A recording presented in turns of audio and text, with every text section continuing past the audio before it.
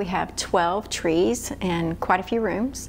Every room has its own theme, its own design. I'm Deborah Tuff. Thanks so much for watching Go Gwinnett. It's the air, the smell, the joy, the laughter, and for some, the trees. And the old Gwinnett County Courthouse has plenty of Christmas trees to get you in the holiday spirit. Here's why.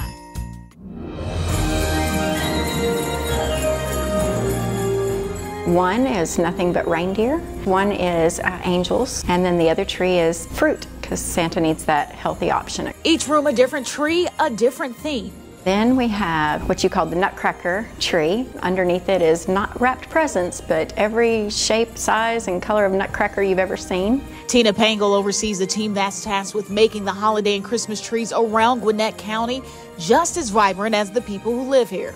Working on the rooms 8 hours a day, and it usually takes us, I would say, at least 2 weeks, sometimes 3 weeks, to get it all decorated. The themes, which are vast, started out with donated trees and grew from there, each tree centered around the room in which is housed. For example, the blue room is where people get ready for their wedding, something blue. Get it?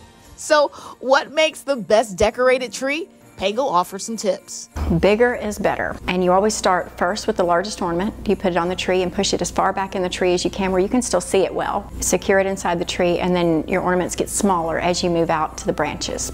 Instead of using your normal hooks like you would buy, we use wire. And they also use the magic of the holidays to create wonderful memories. All those beautiful trees will be on display until just after the new year. I'm Deborah Tuff. See you next time.